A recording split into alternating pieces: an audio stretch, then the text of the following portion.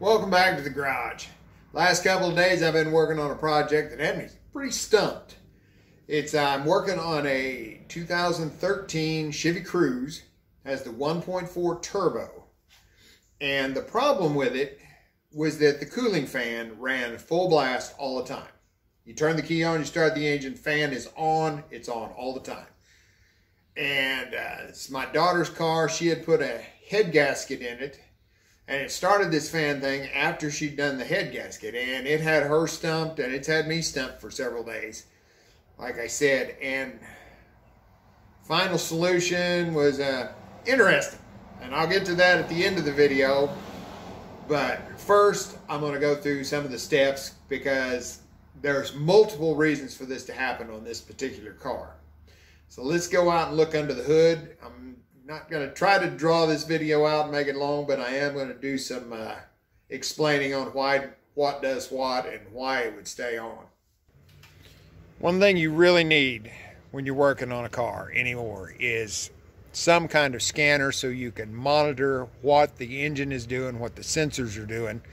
Those little scanners that plug into the OBD2 port and Bluetooth to your phone work really well. I'm using HP tuners because I use that for a lot of other things, but some kind of scanner to know what's going on with the computer is super helpful. Another thing is wiring diagrams. If you have to dig into the wires, you really need a diagram, and I found an excellent place to get wiring diagrams, and I'll put the link for it down at the bottom. But I could get one set of diagrams for a car for $14, or I could get 5 different cars for $30. So I'm going to get diagrams for all of my cars because they're just that good. And that helped me a lot diagnosing this. Now let's look down in the engine. You think cooling fan running all the time, you'd think engine coolant temperature, and that's a good deal. And this thing has 2 different sensors. There is one sensor right there where the flashlight is shining, 2-wire sensor.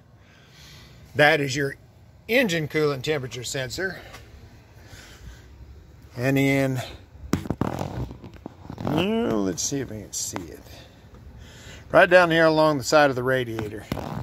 I can't get a good view of it, but there's a wiring bundle that runs across the top of this and goes down in that hole. There's another coolant temperature sensor there, and that is their radiator coolant temperature. And they both have to be reading right or your fans will have trouble. And they are the exact same sensor, but it does have 2 of them. Now, if you've got your scanner, you can hook that up and you can see what each one is reading to tell if they're out. Now, what I did was I had a trouble code, but you also can look up the trouble codes on the scanner. It was showing that the radiator sensor, it had a problem with the circuit. It was still showing pretty much the right temp, but had a problem with the circuit. So I ended up, that wire on it runs all the way down underneath the battery. It runs straight down through there underneath the battery. There's a connector harness there. Then it runs up through the bottom of the fuse box. And then it finally comes around over to here for no particular reason. So I ran a bypass on it and ran its wire straight to the computer, just like the engine one is. I mean, it literally goes from the engine over to the computer. So I did the same with these wires. And that got rid of the trouble code, but the fan was still on all the time. Another thing you want to check is just to make sure that your coolant system is full of coolant. I mean, if it's low and it's trying to overheat, that'll set your fan off too. Another thing is the relays. This has a lot of relays that run the fan. This one, this one, this one, this one, and this one to get your different speeds. Now, one thing you can look on your scanner is seeing if the computer is calling for the fans to be on. If it's not calling for the fans to be on, then one of these relays may be stuck. And the way I was checking them was the fans running, I'd pull the relay out and you can literally feel the relay click because they're a manual relay. If it's clicking when you pull it out, put it back in, it's probably working okay. And in the case of this car, the computer was calling for full fan speed all the time. So it was not a relay that was a problem on this. Another thing that can cause it is down straight below here, below that radiator coolant temperature sensor, is the AC pressure sensor. And if it's malfunctioning, reading high pressure in your condenser up front here, it will also kick on the cooling fan. But in the case of this car, it was reading right, the air conditioning still worked, so it wasn't a high pressure condition, so that wasn't it. Another thing, now this would be rare, in my opinion, is the actual computer have an issue. That wasn't the case here either. One more thing on these that isn't, no, it doesn't jump out at you as far as causing the fan to come on, is you have a sensor here that measures the air charge temperature going into the engine. You've also got the mass airflow sensor over here, and it measures temperature there coming in, then it goes through the turbo, through the intercooler, and this measures the temperature and the pressure. It's also a boost pressure sensor going into the engine. Now, if that is reading high or incorrect, then that will also kick the fans on, because your intercooler is in the front here, and it's an air-to-air intercooler. So when your fan is running, it'll help cool down the charge. But I went in and they'd already tried changing this, and it didn't work. So then I got to, well, I was checking for ground wires, since the head had been off this engine, make sure there wasn't a bad ground, because it had multiple trouble codes. So I did a lot of work checking grounds and everything. Everything was hooked up properly, because this car has a lot of grounds there, back there. And those wiring diagrams I was telling you about show all the grounds too, so very handy. But what got me going down the right path is I had two different codes. One was for the oxygen sensor not reading right, which that's not really uncommon to have an oxygen sensor trouble code. And then this pressure sensor was reading wrong.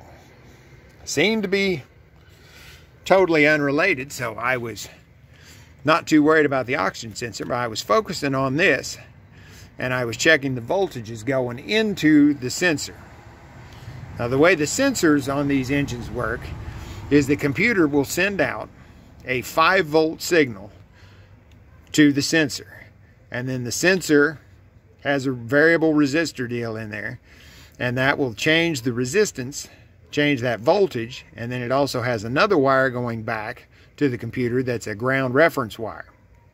So it modifies that 5-volt signal. If you ever heard the term 0 to 5-volt signal, that's what they're talking about in these sensors. So it should have 5 volts coming in, and this one, since it does pressure and temperature, had 2 outputs plus the ground reference. Well, I go in and check for the 5-volt signal, and I've got 12 volts going to this sensor. And I'm like, well, that is not right at all. So my first thought is melted wire or something to a 12-volt wire, because it is a turbo car, stuff gets really hot. So that's why a lot of this harness is not taped up like it would be factory. So I start peeling the harness off, because I figure it's either a wire there or the 5-volt regulator in the computer that runs that sensor has popped. And I get to following that power wire back, and it doesn't run to the computer. It runs to a group of wires that's all just 12-volt power wires. Now I'm thinking the rest of them went over to like the injectors and the coils, and it's like, this couldn't have been wired up wrong from the factory. So I was kind of stumped there why that was off.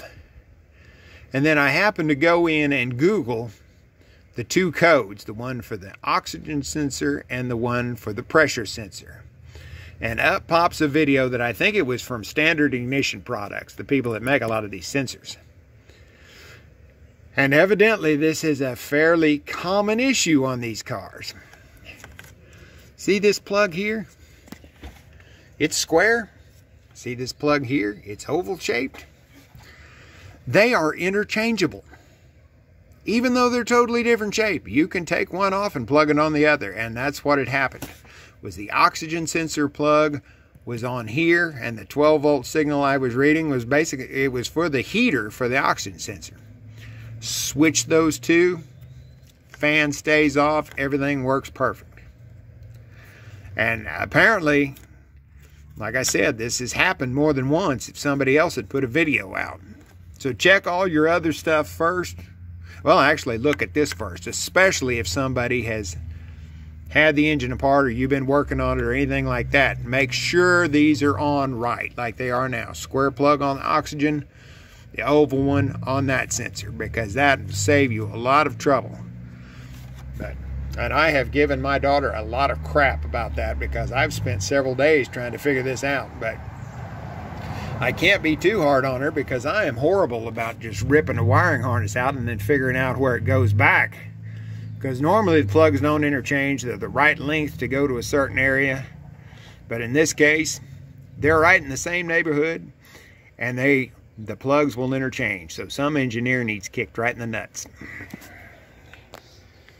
Well, that's all for that. I hope that helps somebody.